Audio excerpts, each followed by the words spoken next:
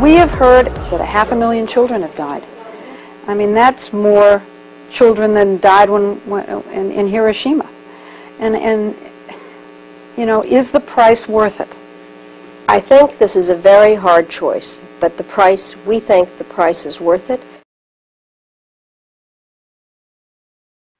There's a reason I do my podcast. Oh, hell no. You, Madeleine Albright. Hey everyone, you are not going to believe what's going down tonight. One of my friends posted that Madeleine freaking Albright's going to be in Denver tonight. She's having an event for her new book, Fascism.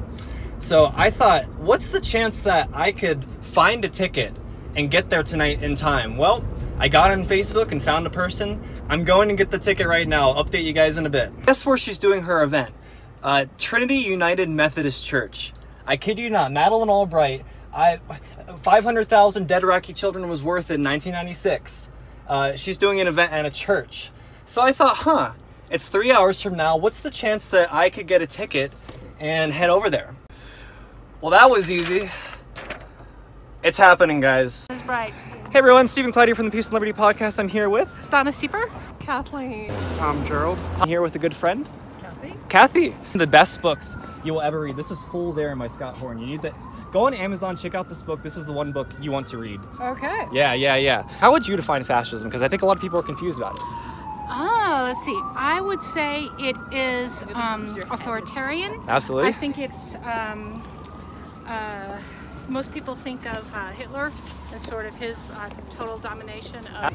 You don't have any choice. You lose control. Right. Absolutely. You don't have any freedom. I don't really have a hard and fast definition that I go by. It's pretty predictably, it's when the state controls every aspect of your life, correct?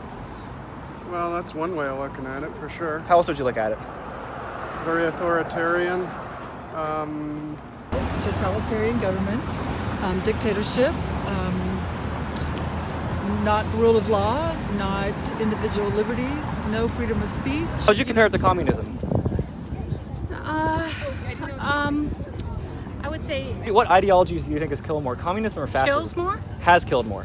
I would say fascism. Are you talking about Mao? Are you talking about the Red Scare? Well, Mao was communist. That was all communist. Right. I won't even begin to speculate on that one.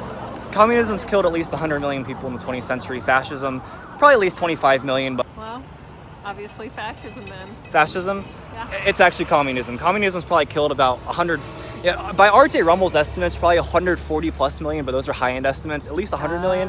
And fascism, Hitler killed like 12 million, 6 million Jews. They come to see Madeleine Albright tonight. Because she's an icon. I heard this interview the other day of this person. It was a politician. I won't say their name. They said, during the Persian Gulf War, there were about like 500,000 Iraqi children that died during that. It was absolutely terrible. And she said that was worth it. She said that was worth it. Can you believe it? That surprises me. That surprises you? Yes, I wouldn't have guessed her to say that. So I maybe, Did you know that was actually Madeleine Albright in 1996? I did not know, and I don't know if you're telling me the truth either. Think about a politician that says something like that. That's a pretty wicked person, right? It's a heck of a trade-off. That was actually Madeleine Albright in 1996. What do you think about a politician that says something like that? Yes. He's a writer. Irresponsible? Okay. That was actually Madeleine Albright in 1996. And funny. Wow. Yeah. I can't. Are you sure? Yeah, you want me to show you the video? No. Okay. No worries. Thank you so much for your time.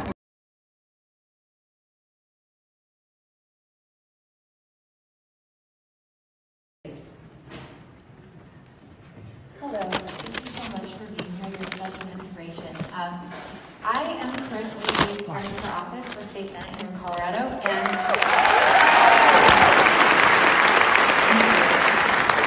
but my question is, based on what you were saying before about how to get over this toxicity, this political divide, I talk about that a lot as I'm campaigning, and what I've found is even as much as I try, and as much as my value to talk about positive values and really trying to bring out the best in people, how do I, as a leader, how do I lead in a way that, and message my messaging in a way that doesn't exploit our impulse towards fear? And conversely, how do voters and citizens in general resist that urge to respond to fear in such a way? And that when things aren't going right, It's very seductive to blame the other, have scapegoats.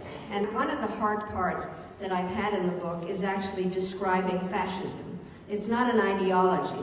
It's a method for gathering support in a way that I believe is demagogic. And one of the things that does happen is, in fact, to create the us versus them. I apologize to you. You came into Denver a few years ago and I kind of accosted you in the airport because I was so excited. First of all, I'm very glad you didn't do in the airport what's happened to me recently, where this woman came up to me and she said, I just heard you speak somewhere and you're so clear for somebody your age.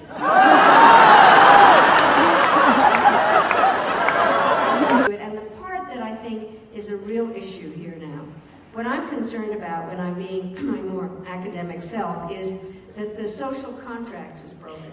What happened is that people some time ago decided that they would give up some of their individual rights in order to have protection and services from a government.